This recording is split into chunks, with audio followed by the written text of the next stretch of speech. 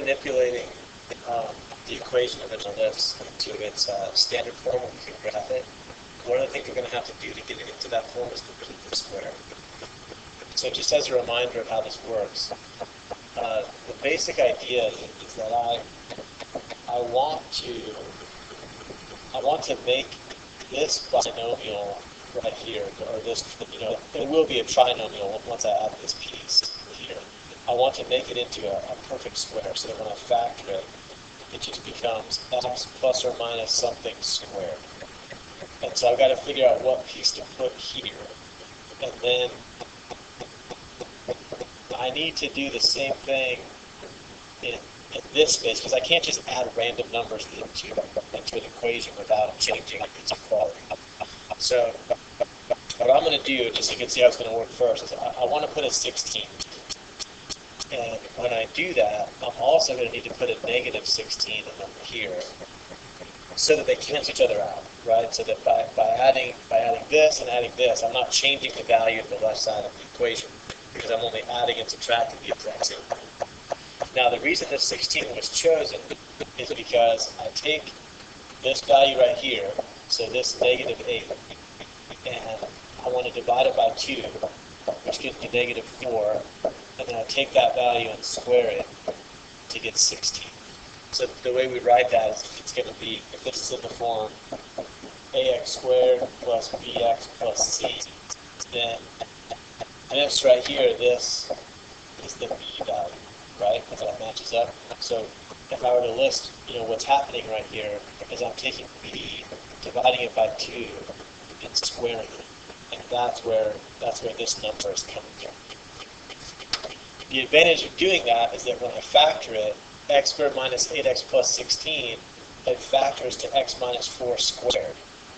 Now, this, it may seem complicated trying to think of this on your own, but the thing is that because we created it by putting this number in here, by putting the 16, and using this formula to get it, it's going to factor the same way every time. You're just going to have to take this variable right here, it comes into that spot, and then you take whatever sign this is here and put it into that spot, and then you just take this number and you square root it to put it into this spot here. So the square root of 16 is 4.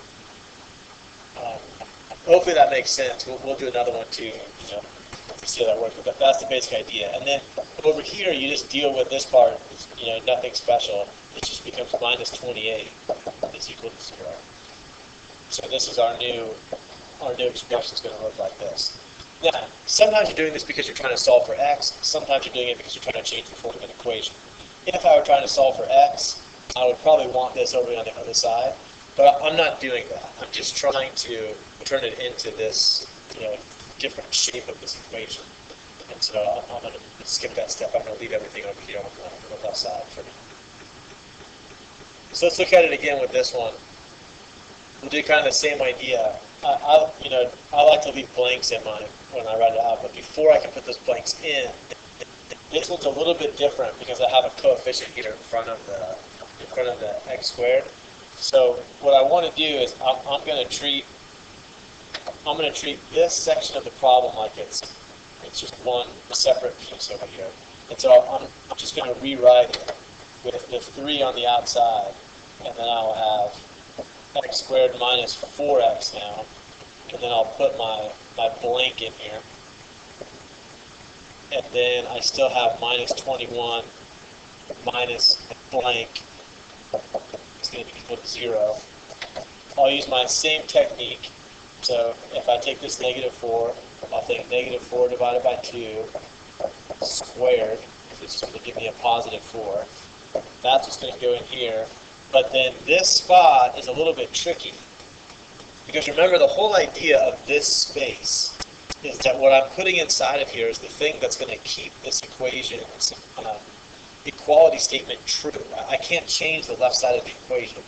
And so by putting a 4 in here, with this 3 on the outside, I've actually put in 12, right? Because this would be distributed.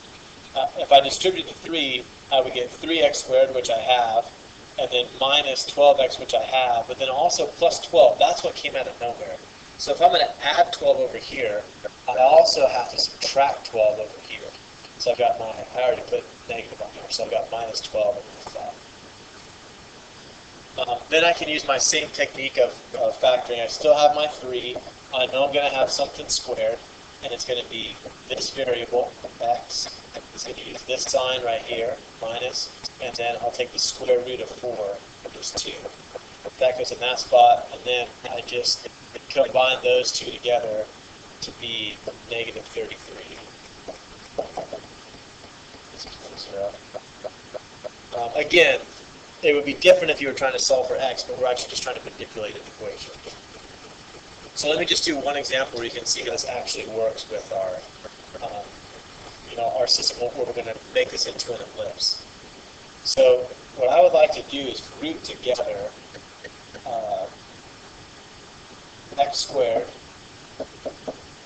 plus 6x in one spot, and then I'm going to have plus 4y squared minus 8y, and I will actually move the line over to the other side.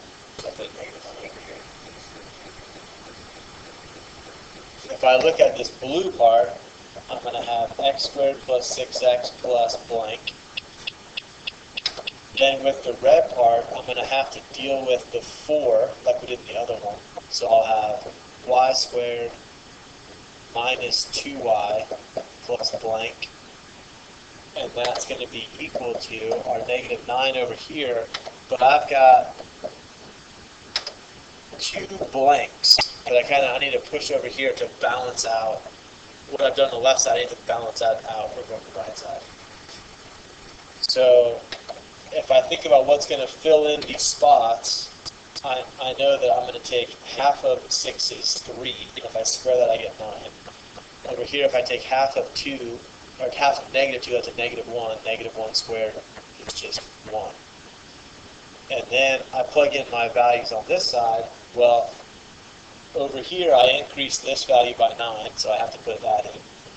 Over here, I put in a 1, but remember I also had this 4 out here. So I actually have to put a plus 4 in that space. Then I can go ahead and factor this. So over here, I know I'm going to get something squared. Same thing's going to happen over here. And this is all going to be equal to 4. Because negative 9 plus 9 plus 4 is just 4. I'll use my technique we talked about. I take this variable, this sign, and the square root of this number. Same thing over here, this variable, this sign, and the square root of this number. And I've got my system in place. Now, the last little piece is that I know in all of the standard forms of these ellipses that we've looked at, this number over here, this has always been a 1, not a 4. So I want to make it into a 1 by dividing it by 4. To do that, I have to divide everything by 4. And that gives me my new equation is going to be x plus 3 squared over 4 plus, those will cancel out. So I've got y minus 1 squared. You can put it over 1 if it makes you feel better, but we don't need to do that. And this is all equal to 1. So this is now the equation of an ellipse. And we can see there are a lot of pieces. Now that we know, I can see that it's horizontal because this is A, right? And the big number matches up with X, so that's what makes it horizontal. I can see that H is equal to negative 3. And while we're there, we might as well point out that K is equal to 1. This is B. B, so I should write this is squared, this is B squared. It's going to be equal to 1. And I think that's all the information we really need to put this thing together. So if I were to think about this ellipse, I know it's going to be horizontal. I know that this distance is going to be, if I have A equals 2, it's 2A across here, so this distance is going to be 4. I know that this distance is going to be 2b, right? B is equal to 1, and so that distance was 2, and I know that this center right here is going to have the coordinates -3, 1. Should draw that here. So just a good point. But anyway, those are all the things I now know about this ellipse, and this is actually the graph of it here. So here's -3, 1. We can see, sure enough, this distance is 2. The entire distance across here is 4, just like we suspected. This distance is 2. This is my b distance is 1. All of our pieces are in place to graph this thing.